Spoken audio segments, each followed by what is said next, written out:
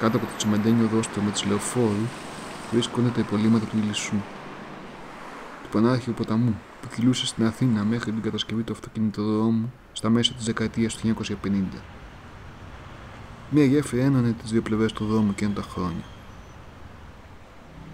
Η ηλικιωμένη θεία μου θυμάται ακόμα ότι το 1944 στις μάχες του Δεκέμβρη οι άμαχοι που διακινδύνευαν να περάσουν από τη μία πλευρά στην άλλη κάτω από τις συνεχείς ρηπές των πολυβόλων έπρεπε να διασχίζουν τη γέφυρα ανεμίζοντας λευκά μαντήλια για να μην τους θερήσουν οι ελεύθεροι σκοπευτές. Στην μακαρίαν ζωή η πάραση φιλάνθρωπε.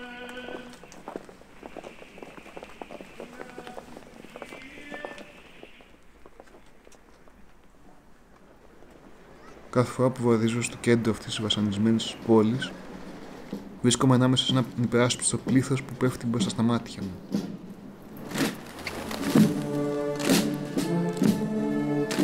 Σήμερα, καθώς περπατώ με τα μάτια μισόκλειστα, βρίσκομαι ξαφνικά στο μοιραίο συλλαλητήριο του 3 Δεκεμβρίου του 1944, στην πλατεία Συντάγματος.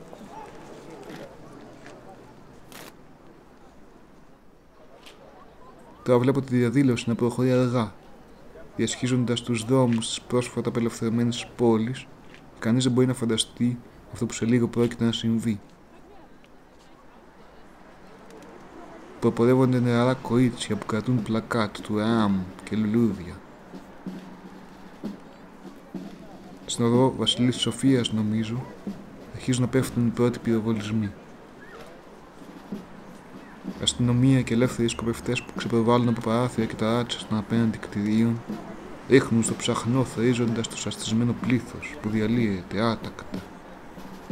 Προσπαθώ να τραβήξω μακριά από τα πυρά τους πληγωμένους. Προσπαθώ να ζωντανέψω τους νεκρούς, αλλά αυτό είναι αδύνατο. Τώρα δεν μου απομένει τίποτε άλλο από το να συνεχίσω το δρόμο μου. Συνεχίζω να πορεύομαι, ψάχνοντας και πάλι το δρόμο μου στα τυφλά, όπως κάποιος που διασχίζει ένα κατασκότεινο δάσος.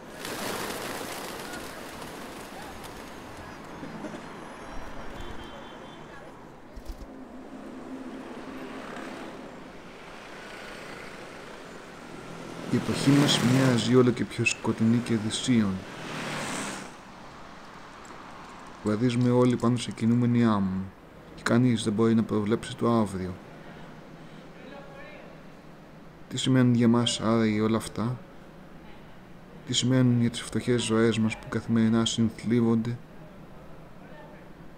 Είναι το κατατρεγμένο πρόσφυγα που διασχίζει τα ναρκοπαίδια, έρχεται από την ταραγμένη θάλασσα αντιμένος μόνο με τα κουρέλια του. Δεν έχει απομείνει πια στη γη κανένας ιερός τόπος. Σήμερα στιβάζονται ο ένας πάνω στον άλλον ανακαίνδυτοι πρόσφυγες. Απόκληροι που δεν τους δέχεται κανείς πουθενά. Δεν έχουν ούτε ένα μέρος να σταθούν πάνω σε ολόκληρη τη γη. Πάνω σε αυτή την τυφλή γη που τη σκεπάζει η τέφρα. Άνθρωποι κυνηγημένοι, εκτοπισμένοι, ξεριζωμένοι. Γέροι, γυναίκες και παιδιά που η ζωή τους έγινε μέσα σε μια στιγμή κομμάτια.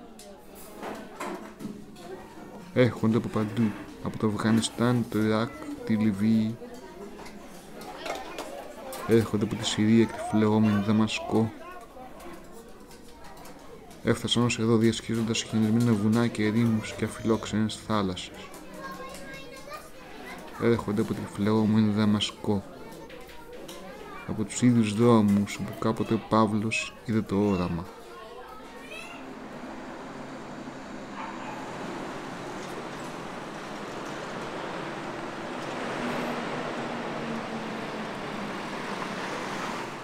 Στην οδό Παπαδιαμαντοπούλου, απέναντι από την είσοδο μιας πολυκατοικίας, μπορεί να σταθεί κάποιος μπροστά σε μια φθαραμένη μαρμάρινη επιγραφή που μνημονεύει τα ονόματα εκείνων που απαγχωνίστηκαν από τους Ναζί στο ίδιο σημείο τον Αύγουστο του 1944.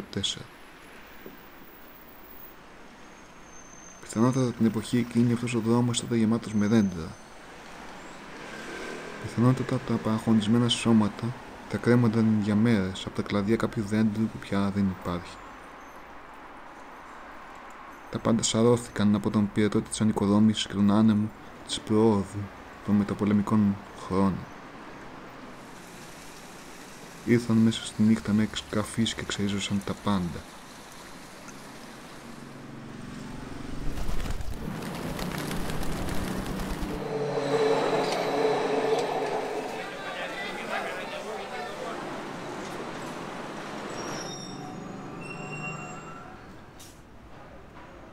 Ακριβώς εδώ βρισκόταν στα μαύρα χρόνια του πολέμου το κτίριο που στέγαζε τη φιλοναζιστική οργάνωση ΕΣΠΟ.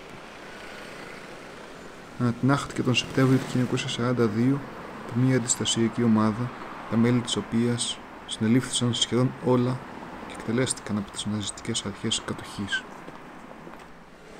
Σήμερα, στο ίδιο σημείο βρίσκονται οι πρωτομές των ηρώων, αλλά εγώ κάθε φορά που περνώ από εδώ θυμάμαι ένα περιστατικό της μακρινής μου παιδικής ηλικίας. Μία μέρα, πριν από πολλά χρόνια, έτυχε να βρίσκομαι σε αυτό ακριβώς το σημείο με τους γονείς μου τη στιγμή που γίνονταν τα αποκαλυπτήρια του μνημείου.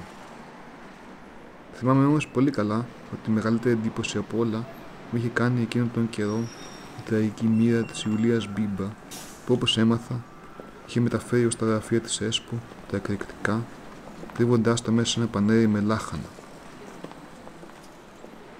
Προσπαθούσα τότε να φανταστώ, να ερμηνεύσω, να κατανοήσω το νόημα της φράσης που είναι γραμμένη κάτω από την υπότομή της.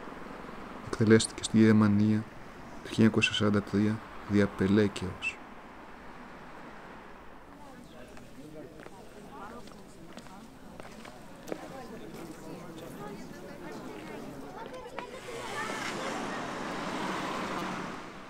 Αυτός είναι λοιπόν ο δρόμος των μυστηρίων.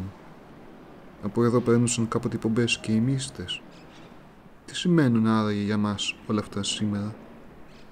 Για εμάς, τους κληρονόμους αυτού του μακρινού και ακατάληπτου κόσμου, ξυπνήσαμε μια μέρα με το μαρμάρινο του το κεφάλι στα χέρια. Όσο και αν προσπαθούμε να κατανοήσουμε το ένιγμά του, ο αρχαίος κόσμος, πιο μακρινός και από τα πιο απόμακρα άστρα, παραμένει απλησίαστος και ανέπαφος.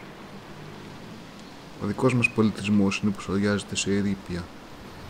Σήμερα είναι εύκολο να πάει κανείς οπουδήποτε. Σήμερα όλοι πηγαίνουν. Κανείς δεν έρχεται από την Ελευσίνα.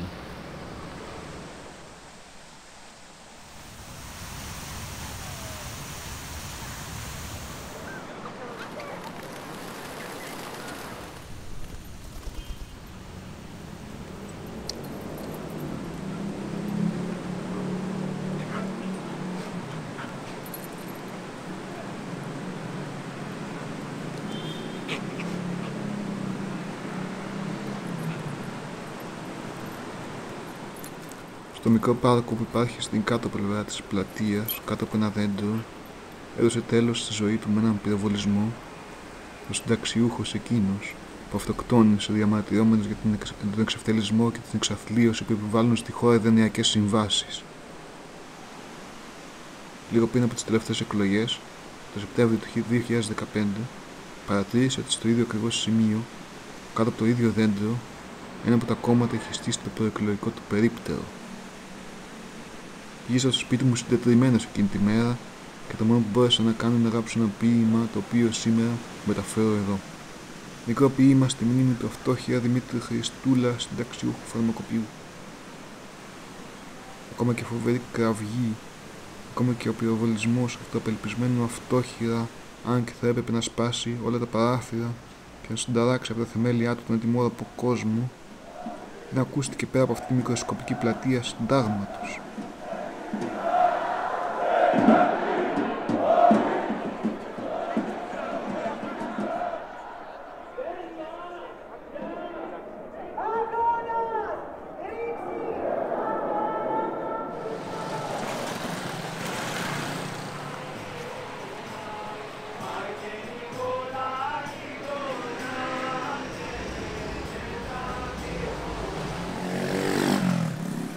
Η ραγδαία εξαθλίωση και η καταστροφή αυτής της πόλης και των ανθρώπων της δεν μπορεί να γίνει ορατή σε όλες τις διαστάσεις παρά μόνο σε κάποιον που, όπως εγώ, περπατά αργά χωρίς συγκεκριμένο σκοπό και διασχίζει ασταμάτητα τους δρόμους της, παρατηρώντας και καταγράφοντας. Πριν από λίγες ημέρες, φεύγοντας από το Πολυτεχνείο, πέρασα την οδό Μάρνου. Ξαπλωμένος στο πεζοδρόμιο βρισκόταν ένας άστεγος. Ακόμα ένας από τους τόσους εξαθλιωμένους αστέγους και ζητιάνους που ολοένα αυξάνονται και τους συναντά πια κανείς καθημερινά. Ήταν ακίνητος στη μέση του δρόμου, κουκουλωμένος στο πρόσωπο με μία βρώμικη κουβέρτα. Μόνο το χέρι του ξεπρόβαλε μέσα από την κουβέρτα, κρατώντας ένα τενεκεδένιο κύπελο με 2-3 λερά νομίσματα. Δίπλα ακριβώς μισοκοιμόταν ξαπλωμένος ένας πελώριος μαύρος σκύλος. Καθώς κοντοστάθηκα μπροστά τους, το ζώο σήκωσε ξαφνικά το μάτι του και με κοίταξε με αυτήν την παράξενη, ιδιαίτερη μελαγχολία των σκύλων. Αυτών των αθώων πλασμάτων που είναι γεμάτα με απέραντη υπομονή και αγάπη και έχουν το παράξενο χάρισμα να αναγνωρίζουν πάντοτε τον κύριό τους. Ακόμα και αν αυτός επιστρέφει στο σπίτι του όταν πια δεν τον περιμένει κανείς. Ακόμα και αν επιστρέφει έπειτα από 20 ολόκληρα χρόνια αγνώριστος, φορώντας κουρέλια και με το σώμα γεμάτο πληγές. Τα βλέμματά μας για μια στιγμή συναντήθηκαν. Συνέχισα το δρόμο μου, δεν τους ξαναείδα ποτέ.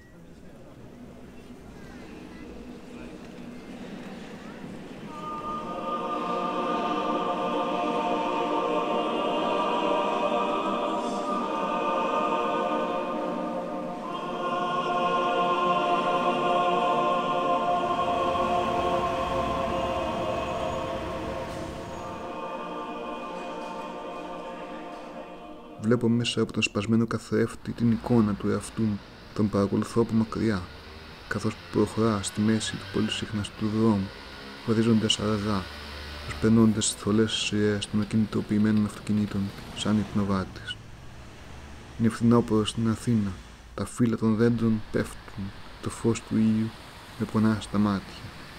Σήμερα η ψυχή μου είναι βαριά άρρωστη και υποφέρει. Νιώθω ότι σιγά σιγά βυθίζομαι στην ανυπαραξία. Νιώθω ότι με παρασύρει ένα ρεύμα πανίσχυρο. Ότι στροβιλίζομαι σε μια κατασκοτεινή δίνη. Δεν ξέρω που βρίσκομαι. Ίσως ονειρεύομαι ότι βρίσκομαι στην οδό Ασκληπιού, στο κέντρο αυτής της πανάρχιας πόλης. Ίσως ονειρεύομαι ότι ακολουθώ τη φευγαλαία σκιά του εαυτού μου, άρρωστος και τυφλός, ολομόναχος ανάμεσα στους αρρώστους και στους τυφλούς που περνούν από μπροστά μου αδιάκοπα. Χρωστά με κρήτονα ένα κόκκορα στον Ασκληπιό. Ω Θεέ της θεραπείας και του ελέους, βοήθησέ μας.